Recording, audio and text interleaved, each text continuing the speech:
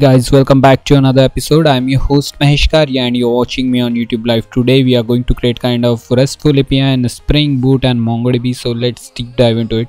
So as usual, I'm going to use Visual Studio Code for my editing. So you can grab your package from here, code.visualstudio.com. This is available for all the platforms. This is very lightweight. I highly recommend you guys to use this thing. You can use any editor, by the way, IntelliJ or whatever it may be. And the next thing is Docker. For your system, search for Docker. I'm going to use Docker for my MongoDB installation. So you will get this very first link over here and click here on Docker from Docker Hub. From here you can, this is available for Mac and Windows. Okay guys, so you have to download this, and otherwise you can use official MongoDB link, this one, and you can click here, try it for free, and you will get the 500 MB of free storage over here. You have to register this thing, so it's all up to you whether you use Docker or anything else, or you can install MongoDB directly onto your system. It's all up to you. So open your code and you have to start Docker manually, and open your terminal and search for Docker -- version, and you will get your current Docker version over here if everything is fine.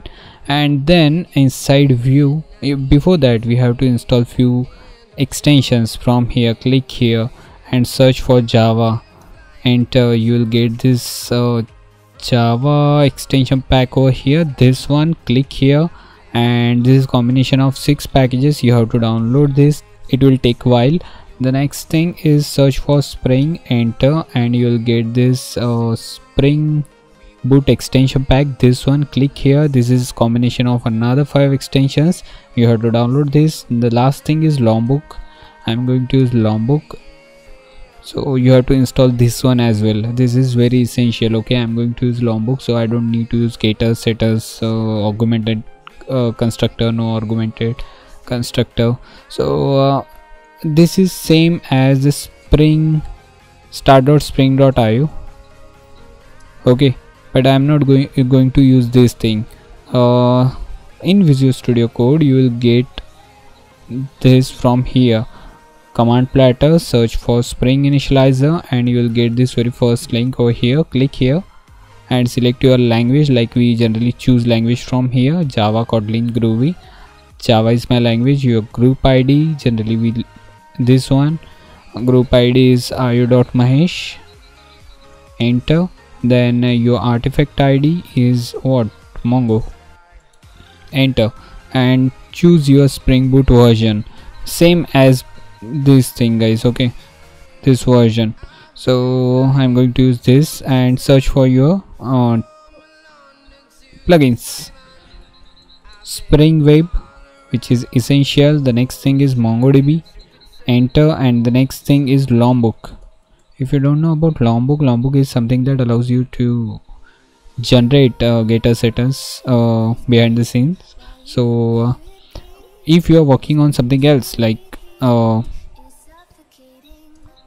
IntelliJ or whatever it may be, so you have to download this plugin for your system. So open this link, project.lombok.org, and here you will get, inside here install, you will get your plugin for your system. I'm going to use this, I already have it. Okay, then select this thing. It will ask for the location, desktop. On desktop I'm going to create this, generate into this folder. After that you can click here on open. Okay, it will open another window. Okay, I got this thing. You have to wait for this little icon over here. It will take some time to grab all the dependencies. That's it. So the next thing is you can choose this thing, exclude in workspace, if you get this pop-up over here. That's it for now. Okay, I got this thing. Now inside source main Java you'll get your package io.mahesh.mongo. okay, it's working completely fine.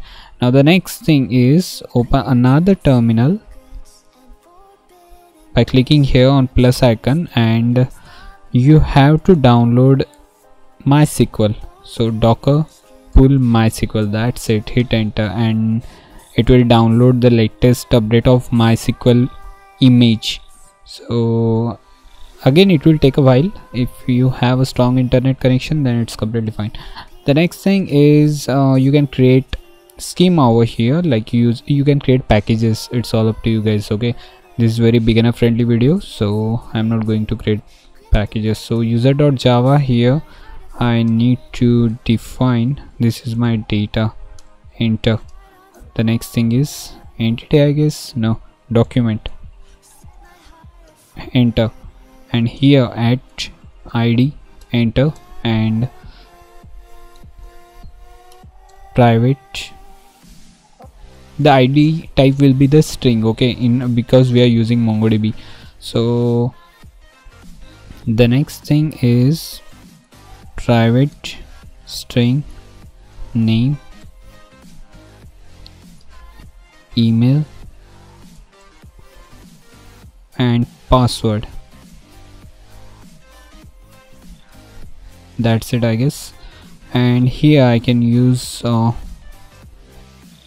ARGS constructor, hit enter. Make sure to hit enter every time, so it will automatically bring this for you. And no ARGS constructor, hit enter. So this is perfectly fine, I guess. Now I got this my MySQL. Okay, so now you can check here the container. So you can type this thing, docker run -- name and name of your container, like my Mongo is my name of container. You can choose any name, by the way. And in detach mode, I am going to publish this thing in 27017, which is a default port. Okay, so now you can write Mongo latest. So this is my image and this is my tag, means latest version. Okay, hit enter, I guess, and you will get this thing. Now search for docker ps and you will get this thing running 3 seconds ago. So everything is all right, guys. So now I can proceed for further process. So here create new repository, user repository.java, and you will get this thing. Choose interface, which will be extended by this time this same as JPA repository, but this time Mongo repository. Okay, hit enter. There is not a difference between that Hibernate and this thing. Okay, now Mongo, and choose your user as usual, hit enter, and the type of your primary key, string, hit enter. That's it, we are good to go, guys. Now you can create your controller over here. I'm not going to create packages. You can user controller.java. So that's it. Now this is my REST controller, like this. You can define REST controller, hit enter. And request mapping, make sure to use a request mapping because we are going to use a Swagger for now. So make sure to use /API for now. And the next thing is, this is cross origin, because if you want to work with your Angular, React, whatever it may be, you have to define your path of where you want to allow this to use. Okay, like localhost on port. Otherwise this is for all. If you write this only, it will allow all the hosts to grab this thing from here, all the user endpoints. Okay, now auto add, hit enter, and here in private user repository. Okay, now here I can create my git mapping, define path over here, and your public method as usual, which will return the type of list of users. Okay, so that's it. Define method name users. Okay, and in return you can define this thing, user repository dot find all method, as usual we do in our JPA. Okay, and the next thing is add git mapping. This time we can choose for that particular ID, which will be the type of my string. Okay, user. So this time get single user, and choose path variable because this is in paths. Okay, path variable and type of your id string. In return we can return user repository dot find by id, this thing, or if we don't get user, then or else we can pass null only. I'm not going to do validation as usual. You have to do this on your own. Post mapping. In post mapping the path will be the same, but this time I'm going to use public method.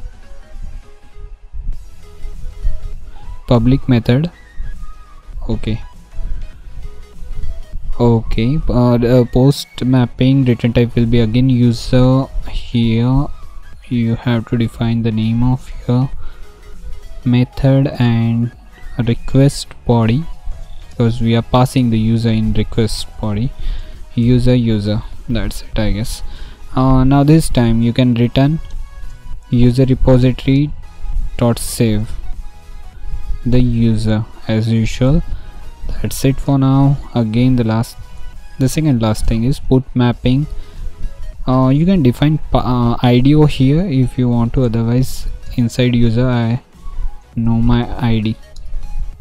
So return type will be again user.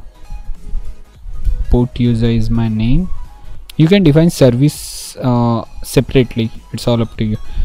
Again, request body user. You can define old user, it's all up to you. Now first of all I have to find my old user so I can update this thing, and the process is same like this. Copy this thing and old user dot set name and user dot get name. Okay, you got this right. So I'm going to use this for all of them, and here you have to write user dot get id. Hit enter, and now this is for my email and my password, like this. So before that I have to save this before proceeding. Okay, so you can return this if you want to. So user repository dot save and the old user, that's it. Save this thing, and here delete mapping, pass your /id as usual and your public method. Return type will be this time string, okay, because we are going to return only id. So delete user. So in path variable we are getting id of type string, so we can delete this thing, user repository dot delete by id, this, and pass your id over here. So okay, in return I'm going to return id. So that's it for now, everything is perfectly fine. Now the last thing is remaining over here inside resource application properties. You just have to type for spring dot data dot mongo dot uri, I guess mongodb dot uri. Okay, and here mongodb :// host :27017 is default port, and you can use any database name for the first time. This is my name of database. Okay, now you will get this thing over here. So select your project and click here. So you will get this thing. Okay, this is running, I guess. You will get error, I guess. Let's see. Okay, port 80 is already in use. It's completely fine. Okay, so I can use this server.port and define another port. Okay, so now let's see. You can define port like 80 or whatever. 80 is default port. Okay, so now this is running, I guess. Okay, now search for localhost : 8080/API/enter, you will get this empty array. Okay, now I need to download few dependencies. Click here inside view command platter, maven, add dependency, and click here, search for SpringFox, enter, you will get this thing. You can use Postman as well if you want to this thing. So if you are using this Swagger, then you don't need to use Postman anymore. Okay, make sure to use 2.9.2 and select now. You can choose always, so you don't need to select now all the time. Okay, inside here command platter, again add another dependency, SpringFox Swagger -UI for UI documentation. Okay, this one, select this one and again change the version 2.9.2 again and select this now, so it will grab this. Okay, now you can restart this thing. Okay, now this time you have to make few changes. Before that, inside your demo application, you just need to add enable Swagger. You can do this inside config, enable Swagger to hit enter. Okay, that's it. Now again restart this Spring Boot.